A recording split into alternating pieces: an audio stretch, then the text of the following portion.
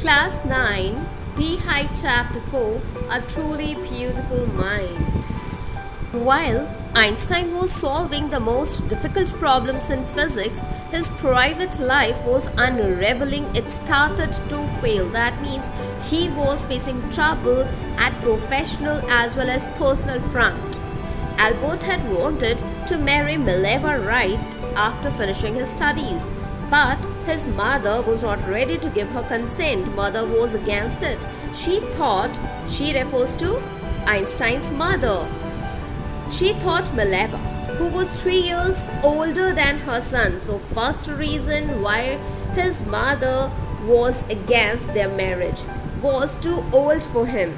She was also worried by Mileva's intelligence. She was quite smart, quite clever. You remember earlier we were given the words clever creature.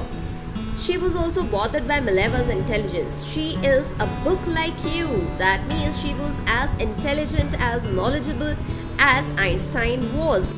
These were his mother's words. Einstein put the wedding off. To put off means to postpone.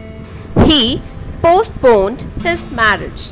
The pair finally married in January 1903 and had 2 sons.